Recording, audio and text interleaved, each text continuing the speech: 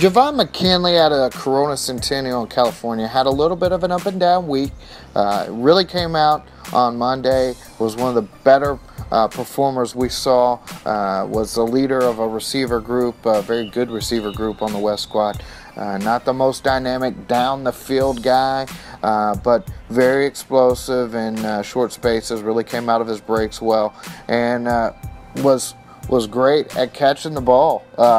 Had a really great catch radius, showed off some really nice hands. Day 2 was a little bit rougher for him.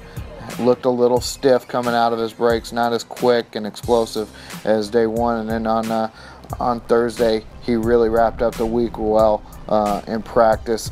And he's a big target and a guy that can present some matchup issues for opposing DBs. Yahoo!